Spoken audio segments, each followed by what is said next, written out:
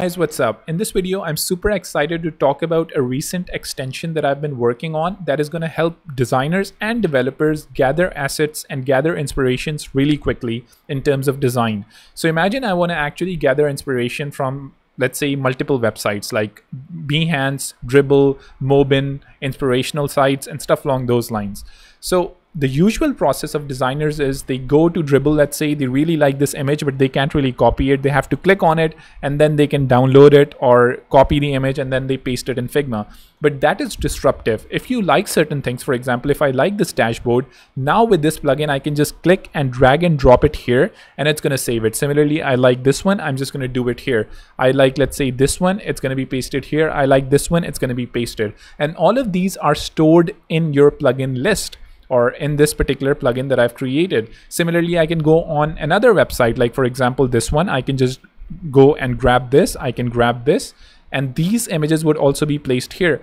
One other important thing, and you can obviously do that with other websites, let's say like Mobin as well. I can just say, I want to grab this, I want to grab this screenshot, I want to grab this one, and all of these are actually stored here as well. And you can click on it to actually download it. And a few other things, like for example, I grabbed this image and I can obviously grab it again just to show you. So it's grabbed here. I have the title here as well. If I download it, it's actually going to have the highest resolution of this particular image actually directly downloaded.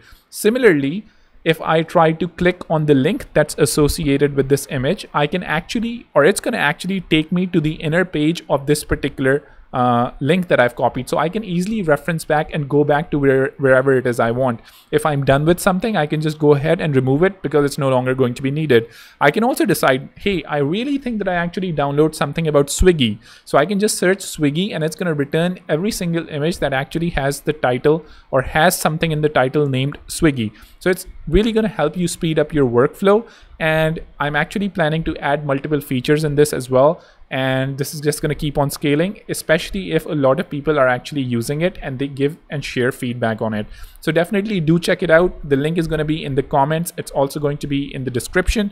So yeah, I mean, do check it out. And if there are certain sites that don't work, don't worry about it. Just send me a message on Twitter. I'm also going to have my Twitter handle there.